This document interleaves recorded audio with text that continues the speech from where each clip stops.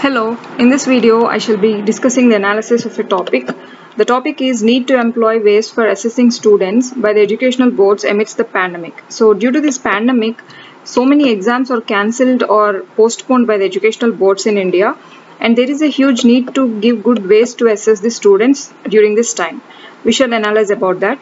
There are this cancellation of exams from various boards in the country, and even the central board, the government has announced the Central Board of Secondary Education exams of 10th and 12th are postponed, and ICSE, Indian Certificate for Secondary Education, Indian School Certificate, they're all postponing the exams. Even various state boards are postponing the exams or cancelling some of the exams.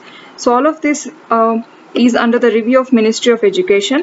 And not just in India, the same problem is faced in international level also. International Baccalaureate is also postponing the exams and its programs. IB programs are very famous programs to which many students go. So by this we know that it's not just in India, but the international boards are suffering out of the pandemic. And what are the challenges that India is facing because of this?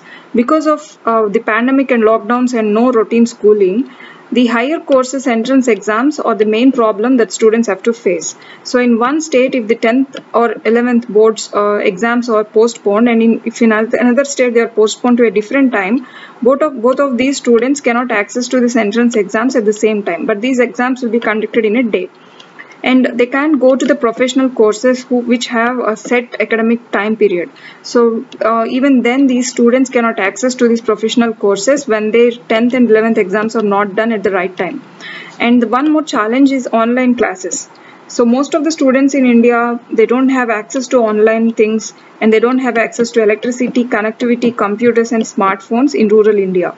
And TV-based classes are not going to happen if there is no electricity.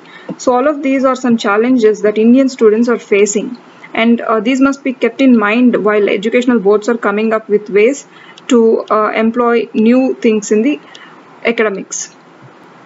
One good solution to all of this is formative academic assessment, that is testing for learning. Until now we are in summative academic assessment, which means testing of learning. So we learn a thing all through the year and we get tested about it at the end of the year through a single annual public examination or a single exit examination. We'll have to sit with a pen and a pencil, and these are just called in informal terms like pen and pencil exams. We'll have a narrow band of material, like we'll have a textbook and we will get examined about that content in the textbook only. So this is a very narrow kind of assessment. But now a shift to formative academic assessment is a good thing, because this is testing for learning, and testing and learning go hand in hand. This is also recommended by UNESCO, United Nations Educational, Scientific and Cultural Organization.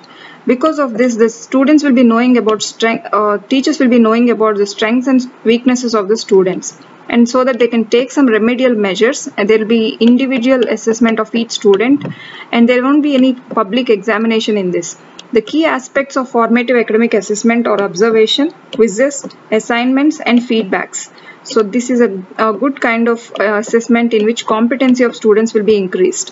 One example of formative assessment is CBSE CCE framework. CCE framework is nothing but continuous and comprehensive evaluation framework that is adopted by CBSE in the academic year of 2009-10. But later, after 8 years, it discontinued it. That's a different matter. But this worked well with CBSE, and that must also be incorporated now with every other board in India.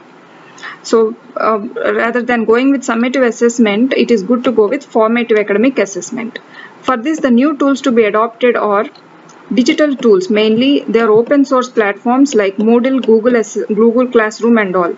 So now we are in a remote learning situation because of getting stuck at homes. We are not with routine schooling.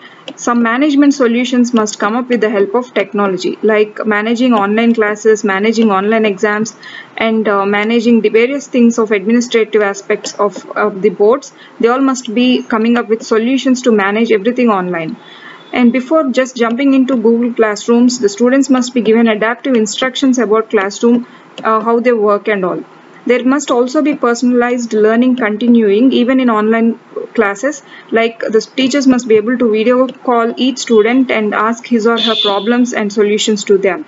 And this is one good way that the online classes can have in assessing each student individually, like in normal routine classes. And there must be fixing clear metrics done by the educational boards.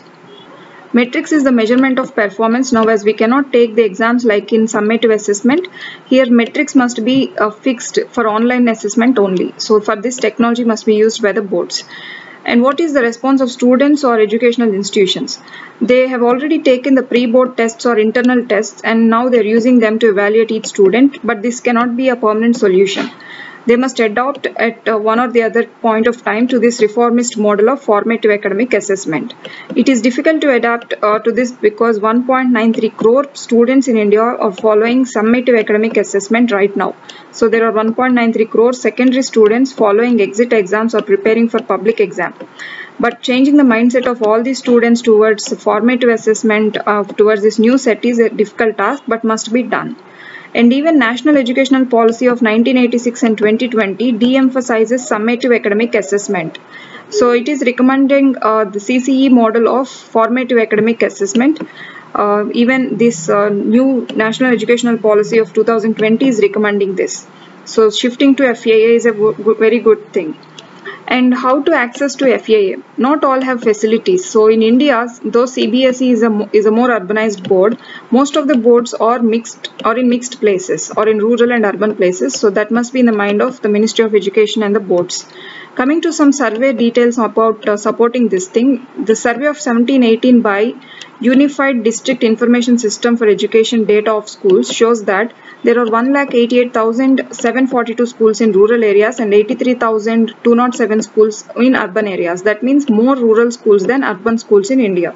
These numbers are from all kinds of managements, and even National Sample Survey data took some survey from households that showed that in rural areas only 4% houses are with computers and 15% are with internet, and the rest don't have computers and internet. In urban areas, 23% households are with computer and 42% households are with internet. So this shows that there are more households in rural areas without computers, without internet. So how can education or FAA go over there? So this is a problem. And even in urban areas also, only 23 households have got computers. So even in urban areas, this is a challenge, not just in rural areas. So what are the reforms to take up? The foremost reform is to ensure access of learning. Before teaching or enabling a student to learn, the access to learn is the important, primemost thing to be kept in mind. So the state and central governments must ensure this access of learning, like giving internet or free computers or free internet or one or the other way. With any reforming ideas, they must come up. The next thing is making new set of metrics. So new performance measurements must come up through scientific designing. For this, the various scientific institutions in India must come forward to set up or to enhance the online metrics system for various educational boards. And competency-based plan must be prepared for assessment. So competency-based plan is one in which the student will be competent enough to be able to get good inquiry, good knowledge, insights in the education. So this competency-based plan will be possible through CCE of FAA. Even CBSE has adopted this competency-based plan called competency-based assessment. So with the help of the British Council of Science, Mathematics and English, with that help, the CBSE has adopted this in March 2021. So all other boards must also adopt to this competency-based plan for assessment. So that is how we can even make our students with good, we can prepare good students with competency, and also we can fight off this pandemic with formative academic assessment, so that we'll have our education and academics working well even during pandemic and lockdown. So this is the assessment or analysis about need to employ ways for assessing students by the educational boards amidst the pandemic, and thank you.